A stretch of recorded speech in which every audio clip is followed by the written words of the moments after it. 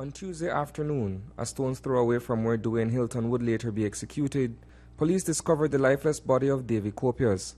The 29-year-old had been dispatched in a most unusual and cruel manner. Whoever killed Copius had disemboweled him and dumped his remains into a sewage pond in an area behind Faber's Road known as Dike. I had no idea that led to his death. I really don't. Because I don't know he had any conflict with anyone. Not that I know about.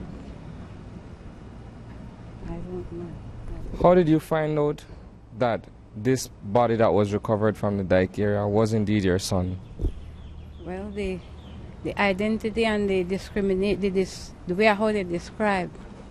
I said, that's the description of my son. Copius was last seen by his family on Monday. When police arrived at the scene of the discovery, he was already in a partial state of decomposition.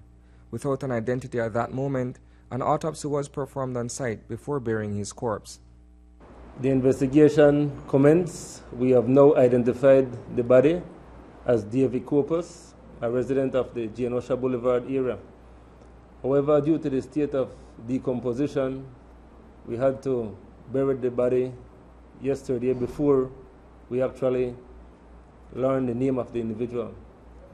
But so far, we have spoken to his family, who last seen him alive sometime on Monday evening. So our investigation has begun from there. Copius' mother believes that her son may have been drawn into the area where he was sadistically dispensed with. To my belief, I guess he was lured there by someone who he knew, because he wouldn't go with no one he didn't know. When the policeman, Greenwich, called me about after 11, and he come and he asked me for a picture, if I had a picture, and he talked to me and everything, and I gave them the picture, and yes, I said the only picture I had is a voter's ID. So he asked me about the boy, and I tell him, I say, he had on a jeans pants, a red and black Jordan tennis, a citizen watch, and a black and green beads on his hand. So he said, "You sure?" I said, "Yes." I said, "The only thing I didn't know about was the tattoo." I said, "But everything else, that's his description."